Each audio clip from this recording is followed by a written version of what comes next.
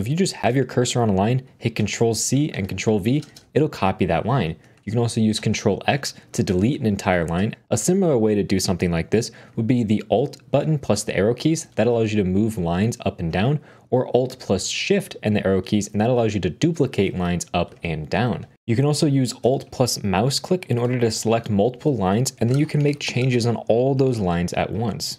Another of my favorite shortcuts is Control D. If you just have your cursor inside a word, hit Control D, it's going to highlight that word. And another use for this is if you have anything highlighted, you click Control D, it's going to highlight the next thing that has that same text, and you can continue to do that over and over again, which is great if you need to rename a variable in a small scope. Now the Control P command allows you to search for files and open them up, so we can switch between our files. Control Shift P allows you to run different commands from VS Code, so I can open up my settings, for example. And finally, you can hit Control plus the / key, and that allows you to comment out a line, or if you highlight a bunch of code, you can comment it all out at once.